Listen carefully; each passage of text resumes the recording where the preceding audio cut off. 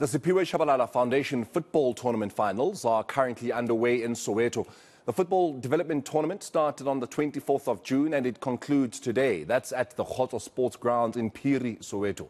Now in its 8th year, the tournament has produced a lot of professional players, some of whom are actually turning out for national first division teams. For more on this, we're joined by eNCA's Tshepo Thobane. Titi, good afternoon to you. So festivities galore that at least we've seen for the last 3 weeks or so in the Shaba tournament. What are we expecting today? Have the festivities and at least the football action gotten underway? Hello, Morena. Yes, as you can see, we are here in Phiri, Khotso grounds. Action is happening here. The Siphiwe Tshabalala Foundation tournament finals are currently underway. With me, I've got the legend himself, former Kaizer Chiefs, and also former midfielder. Shaba, thank you so much for your time. I mean, this is the 8th edition of the tournament. Tell us, why did you decide to start such a project? Yeah, good day and good day to all the viewers. We're quite excited, with the success that we've had thus far. With the 8th edition of the tournament, we have seen a lot of growth. I've also seen improved quality in terms of football as well. The turnout has been also amazing, and we wish to produce as many Duduzi Tshabalalas as we can, the Shabas as we can, through this platform, but also to help young coaches, young administrators and team managers as well through this platform. I mean, this is also about giving back to the community where you grew up. Of course, you are from here, grew up here in Phiri. I also grew up here in Phiri. In fact, a lot of people don't know that we went to the same school. We went to the same school, yeah. I mean, also giving back and also when we have such projects, I'm looking at the years. It's been 8 years. But now, in terms of sponsorship, when you started, how difficult was it for you? Yeah, it's another challenge of trying to get sponsors.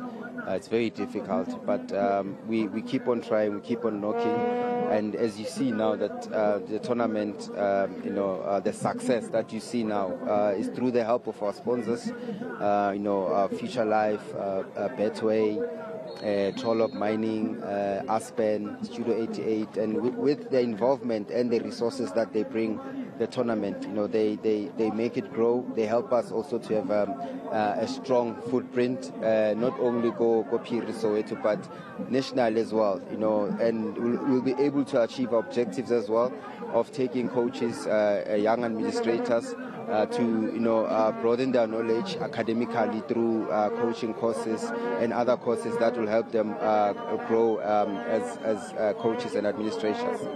Also, July, I mean, now let's talk about football in general, something that you know of, the World Cup, FIFA World Cup. We are in July now, 2010.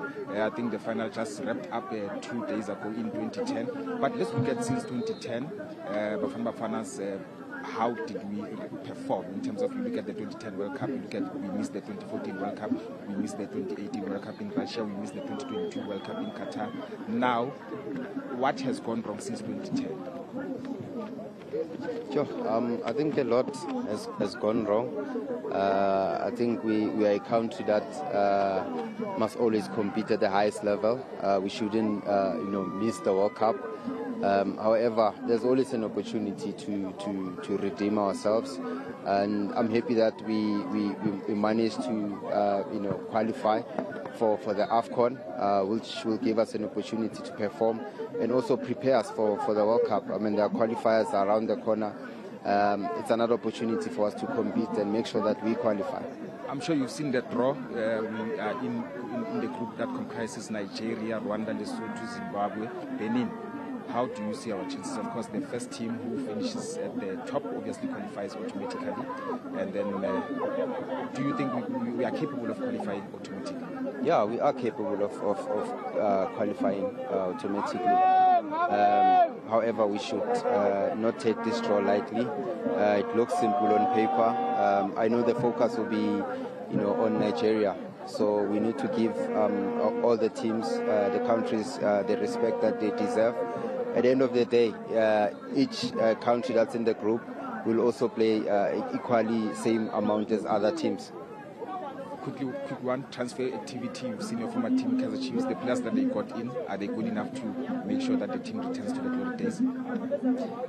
Yeah, I think everyone deserves a chance, and I just want to wish all the players that joined the team all the best, including the coach, and the team have made a call with the changing personnel and with the new signings. So ours is to back the team and support them and wish them well. Thank you so much, Shaba. I know we are going to see you in the field of action. Go prepare yourself. Well, Murena, that was Shaba telling us about his developmental tournament that is currently taking place here. It's about giving back to the community. It's about making sure that we have coaches, up-and-coming coaches and players as well. All right, Tshepo, thank you very much. And we can only but hope that one of these days we'll be talking to one of those players who are involved in that tournament as a professional, either as a Chiefs, Pirates, Sundowns, Swallows, whatever kind of player, but that the talent does definitely get nurtured at that tournament. That is where we leave it, of course, with Tshepo Thobane. He is out in Phiri, Soweto at the Siphiwe Tshabalala Foundation football tournament that is ongoing. The finals are happening as we speak.